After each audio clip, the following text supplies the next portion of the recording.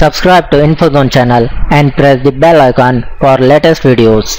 Hey guys, welcome back. Today in this video I will show you how to fix black box on your Windows desktop. So for this guys I will show you two methods. Go to the start menu, type here device manager.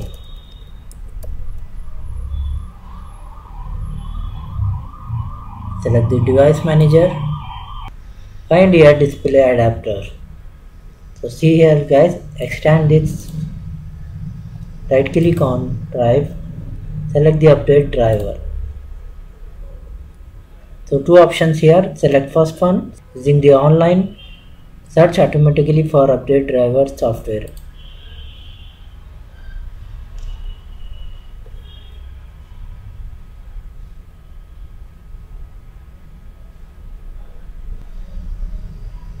After this, restart your computer. Hopefully it will fix your issue.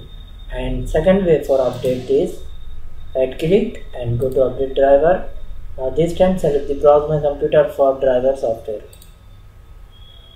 Select let me pick from a list of available drivers on my computer. So two options here. Select one by one and try. Select the option and select next.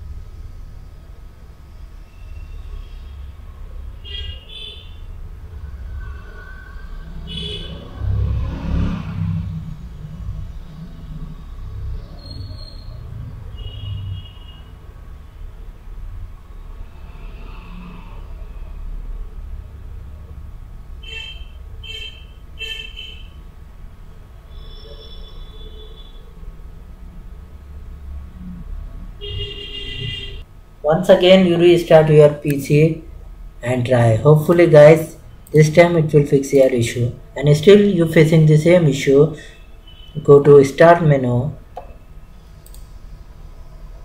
type here command prompt,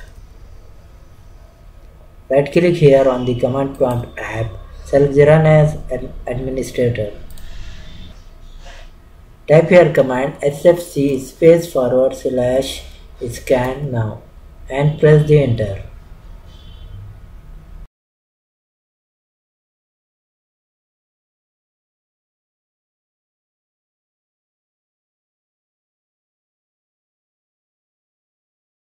So this is the verification process, 1% complete.